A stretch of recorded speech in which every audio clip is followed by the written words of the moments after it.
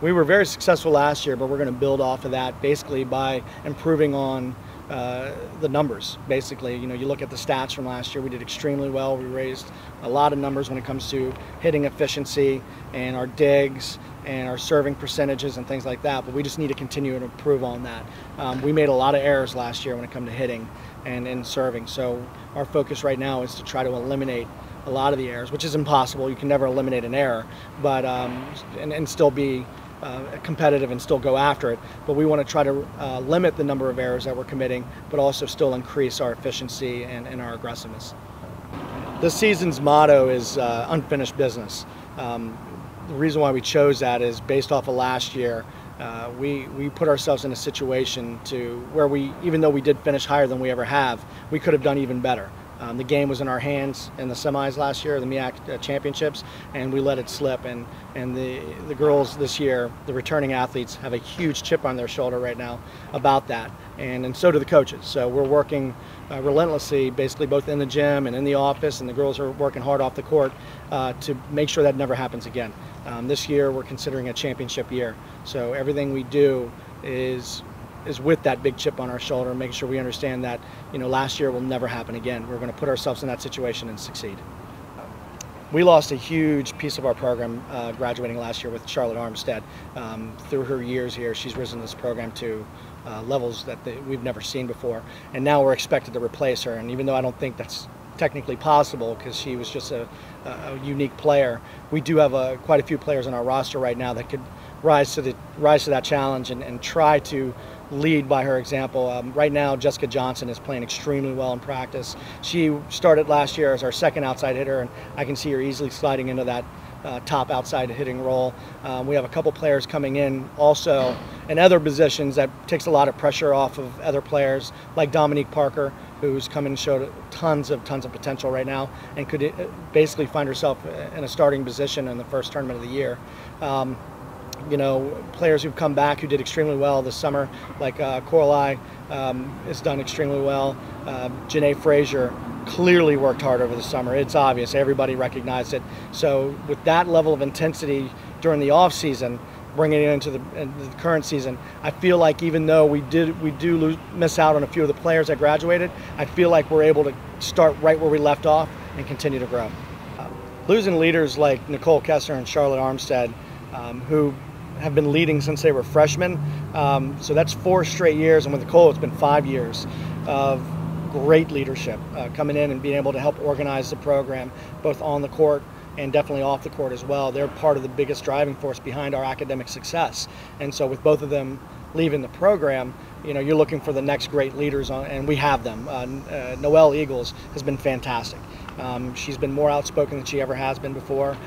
She wants to see this program. She's dying to see this program reach that next level, and she's demanding out of the not only the freshmen but also the returners that there's only one expectation here, and that's to win.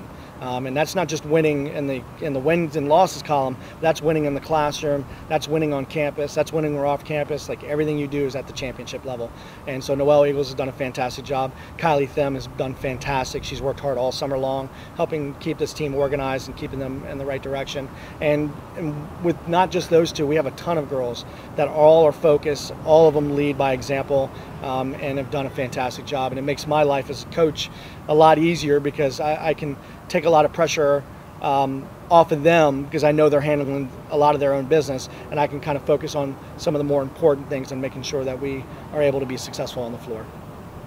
This year has proven to be a much more of a type of veteran type team, not only because of the 10 returning athletes that we have, even though we have 6 new players on the roster, but all 10 of those athletes are contributing in every single way. Their work ethic on the court has been fantastic. They've all come in very prepared. Their attitude towards what our goals are right now is more intense than it's ever been. And then, of course, they've more organized than I've ever seen one of our teams. They come in, they immediately know the process, they immediately know what is expected out of them, and they're demanding of that amongst themselves, not just the freshmen, but of each other. And everybody's responding to each other. There's no drama, no cattiness or anything like that.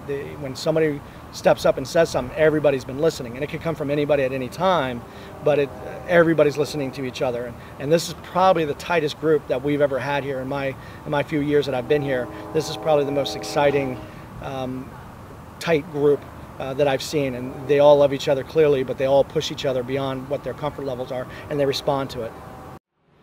We've added 6 newcomers to our program this year, and that is almost half of our entire roster. So where you would assume that would kind of change the dynamic of our team, our upperclassmen, the 10 returners that we have done a fantastic job basically guiding them and showing them how things are done here. But of all of them have come in right away and proven to us that they belong here.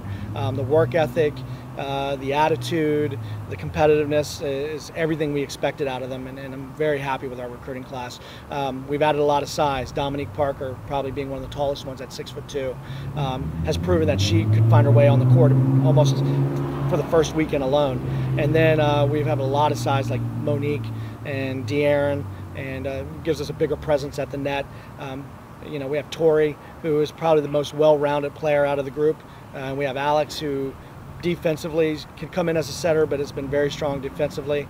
And Sydney Daly's been fantastic. She's probably one of the most physical out of the group, very athletic and very competitive. So out of the 6, it's almost a team on their own. They've actually given themselves their own little nickname, and they're a tight group. So I'm very excited. The future is very big for our program with this 6, and it'll be a good group to build our future around. Our goal this year in recruitment was basically to find some size. We knew when we graduated, Charlotte and Beatrice, that we were going to lose a big key to our size at the net and our physicality at the net. So when we went out recruiting, we not only needed to replace those 2, which is already difficult by itself, but add on to it. So though we have Goda coming back and Coralie, who display a lot of size at the net, we needed people to contribute to that. We needed a Dominique Parker, who's coming in and done fantastic for us. We needed a De'Aaron and a Monique and Sydney Daly and people like that who are able to come in and show a lot of physical presence at the net. We know going forward, as we continue to grow as a program, winning the MEAC championship is obviously a huge goal for us. But once we go past that, we're going to have to compete at that next level. The teams that won the MEAC in the last couple of years had to go on and play Florida, Nebraska, and UCLA. And so for us to do that, we've got to be able to fight, kind of like fight fire with fire. They've got a lot of size, they're very physical, and we need to be able to match that.